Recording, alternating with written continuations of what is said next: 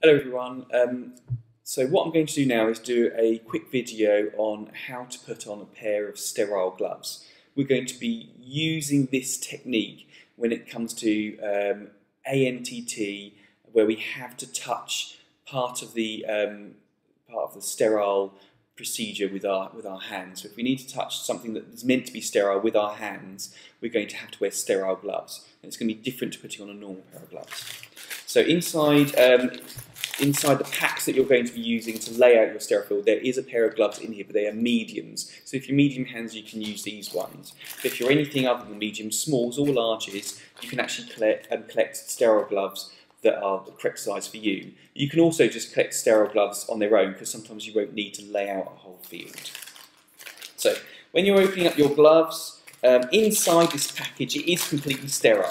So you can, in theory, lie it out on your sterile field, but if we're not going to do that, we can put it down on a clean surface.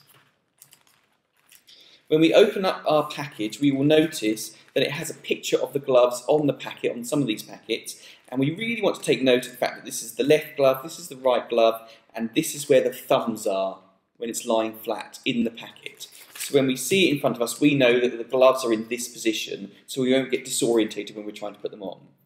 What we need to do is try and open this cover, this packet open, without touching the inside of the packet. So we're just going to have to do that very carefully. Now what we find is the people that rush as they're doing this tend to not get on so well, so I would just go as slow as you possibly can. Right, now my gloves are there in front of me, and I can see that they're partially turned inside out. So from the bottom they're partially turned inside out, so I can touch anything from the cuff down. So if I pick up my first glove, we can see that this is the inside of the glove, then we've got a line here, and then we've got the outside of the glove. So I can touch the inside of the glove with my hands, and what I'm going to do is try and put on this glove without touching any of the outside of the glove. So I know where my thumb hole is going to be, so I'm going to be very careful and putting this on. Okay, so I've got that on, and I'm going to hook my finger underneath and bring my cuff down. So I've got my glove on. I've then got one sterile hand and one non-sterile hand. So what I can do is I can touch the other glove with my sterile hand, and I can put it so my fingers are underneath the cuff so they're protected, and I can put my hand inside the glove, being very careful, and then I can very gently pull the glove down with my sterile hand, making sure I don't put my thumb on the inside.